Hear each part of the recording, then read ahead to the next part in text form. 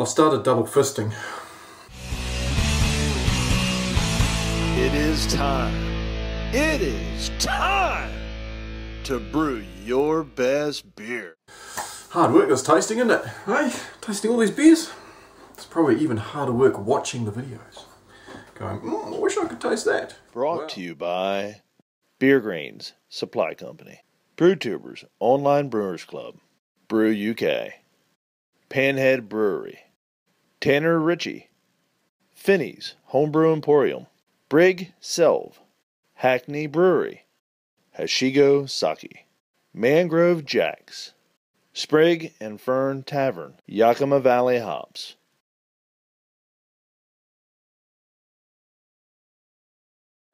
Well, 20 other New Zealanders are tasting exactly the same beer that I'm going to be tasting right now, or have tasted it. There's the great thing about the SJPORR challenge is that you have so many palates tasting the same beers and tasting lots of different beers that you get a broad spectrum of tastes and impressions, which is really cool. But anyway, I am having right now the South Coast Brewery Vanilla Pod Porter.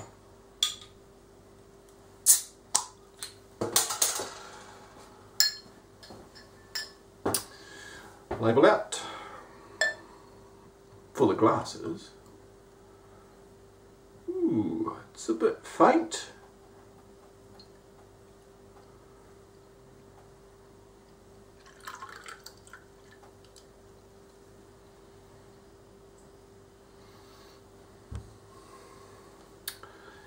Head's forming up nicely.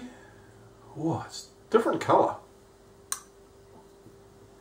It's not the kind of colour that I expected. It looks a little bit muddy, just a little bit of a muddyish sort of colour. But the head's nice and tan, beige. That's what she said. Beige.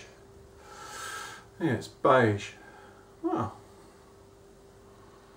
Oh. Can smell the vanilla. All right. To the scoreboard. I'll be back. Right, I've started double fisting. I need my butt plug glass so that I can get the aroma out, because the pint glass just is not handling some of the low carbonation that's in some of these beers, whereas the butt plug is recreating that head. Then I can start to really get into that aroma.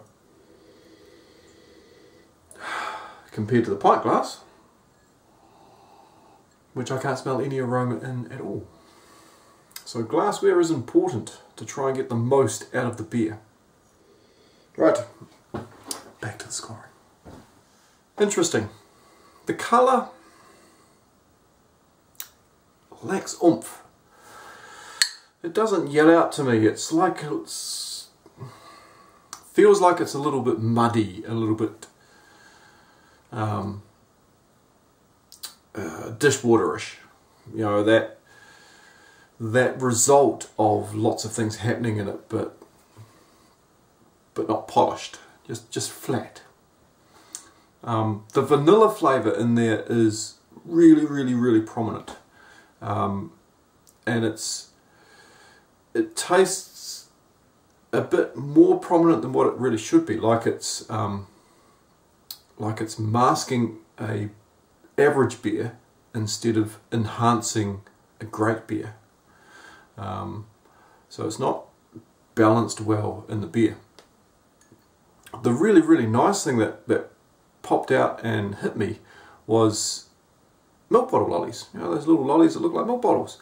I could get that sort of flavour coming out of that beer, and I was like, oh, that's quite interesting, and that was something different. It's quite nice. But I think it's very vanilla forward. There's a little bit too much vanilla in there and not enough malt to back it up. But yeah,